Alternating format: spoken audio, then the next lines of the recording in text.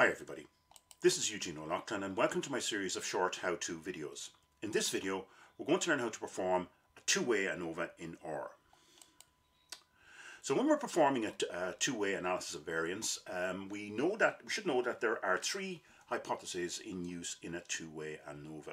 I've written out the null hypothesis for each of these. Hypothesis number 1 on line 6 is that the means of observations grouped by one factor are the same. So there are two factors in a two-way ANOVA test. So we're going to test first of all if there's differences between in one factor. So that's hypothesis 1. The second factor is tested in hypothesis 2. The means of the observations grouped by the other factor are the same. And then quite often the most important thing that we're looking for in a two-way ANOVA test is there an interaction between the two factors. So the null hypothesis is that there's no interaction. The alternative will be that there is an interaction. I'm going to conduct this test at an alpha value of 0.05. So the data set I'm going to use in this example is an inbuilt data set in R. It's called the tooth growth data set. So we can see here that it is about 60 guinea pigs are being used, and they're being given different levels of vitamin C and also two different methods. So you can look up some information about the tooth growth inbuilt data set. So let's run this line of code and take a look at the data set. And we can see when we run it, we've got 60 records, so there are 60 guinea pigs being used here. And there's three variables. There's the length, tooth length in each of the guinea pigs, and then there's a supplement and a dose. So we can see that the first 10 guinea pigs, let me just stretch this out to see it a bit more. The first 10 guinea pigs are being given vitamin C and a dose of 0.5. The second 10 are being given a dose of vitamin C and a dose of 1.0 vitamin C, and so on. And from line 31 on we move, and then we see that the second supplement is orange juice. OJ stands for orange juice. So we have two supplements and three different doses. To explain this a little bit better, I've drawn it up in a diagram on, this is an Excel spreadsheet with the same data on it. And we can see here that we've got three separate doses of 0.5, 1 and 2. We've got the tooth growths then for the vitamin C and for the orange juice. So which are we going to look and see, is there a difference between the supplements, which are vitamin C and orange juice? And we're also going to look to see if there's a difference between the three doses of 0.5, 1 and 2.0. And then more importantly, we want to see if there's an interaction between the dose and the type of supplement. So let's go back to our code. And the first thing I want to do is I want to visualize my data. So I'm going to do this using the plot function. The plot function I'm going to use is, we need to, this is similar to what I'm going to do with the two-way ANOVA, so it's important that we follow along here. So len is the length variable in the data set. So, and then I'm going to use the tilde symbol, which in the Windows keyboard is above the hashtag key. And then I'm going to, the two factors then are supplement plus factor, and in brackets dose. Then a comma after that, and I also need to tell R what the data set is. The data set is equal to tooth growth. Take an enter there. So this hopefully now should show me a plot. So let's run this line of code. So we can see, if I make my plot area a little bit bigger. Okay, so this is the box plot here for the factor of dose.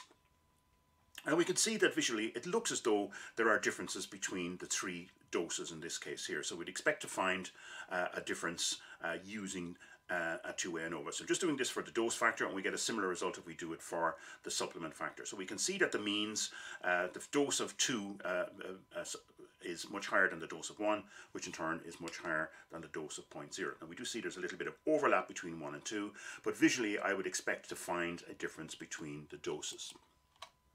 So let's now move on and perform our two-way ANOVA. And the way I would do this, I'm just going to use a temporary variable called TwoANOVA, just to, I can call this anything I want. And I'm going to use the AOV function to do that. Now, if you haven't used the AOV function before, do check out the help screen, type in the AOV name, and it will give you a description of this formula, of this function, with some arguments and parameters and some details about the function. If you haven't used it before, always a good idea to look it up. Now the piece of code I'm going to put here is similar, not the same, but similar to what I've done for the plot. So once again, its length is one factor, or is the measurement that we are checking out here. and supplement, S-U-P, multiplied this time. In the previous, for the box plot, it was plus sign, but here we need a multiplication symbol, the asterisk. Factor is dose again, a comma after that, and as before, indicate what the data set is. Data is equal to tooth growth. Okay, make that a little bit wider there.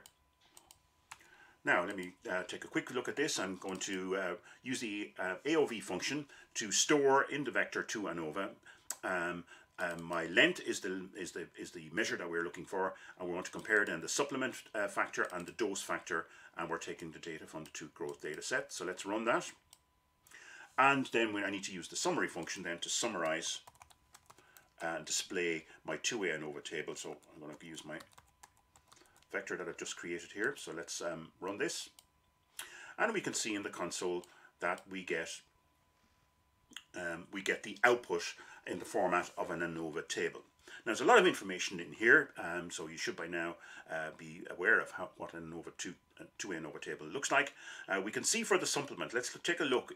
Is there a difference between the two supplements, vitamin C and orange juice? We can see that we have quite a high F value of 15.57 here, and we've got a very, very low p-value. It's 0.000231, and we can see with the three asterisks that this is significant at the a 0.001 level. So we have found a difference between the two supplements. There is a difference between the means of vitamin C and orange juice. Moving on to the second line. Again, we've got a very high F statistic here of 92.00. We've got a tiny p-value. It's less than 10 to the power of minus 16. So that's a really tiny p-value. And this is also a big significant difference as well. When we look back on the plot, we can see the factors presented here, that there are differences between them. And we've now shown that there is a significant difference between the three factors at a p-value less than 0.001. And then finally the interaction, the main one that we're looking for, we can see we've got a much smaller F statistic here of 4.107. We have got a p-value of 0.0218. So at the alpha value that we set initially, we cannot reject the null hypothesis here, because we can reject the null hypothesis at that value, sorry. 0.02 is less than 0.05, of course. So we have found we can reject the statement that there's no interaction between the two factors in favor of the alternative hypothesis, is that there is an interaction between the two factors.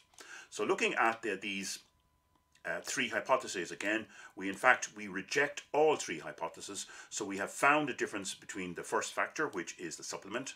We have found a difference between the second factor, which is the dose. And we have found that there is an interaction between the two factors. So we can conclude then that the dose effect on tooth growth is dependent on the supplement. And we can also see that the supplement effect on tooth growth is dependent on the dose. So that's how you perform a 2-way ANOVA in R. I hope you found this video useful. Thank you for your attention.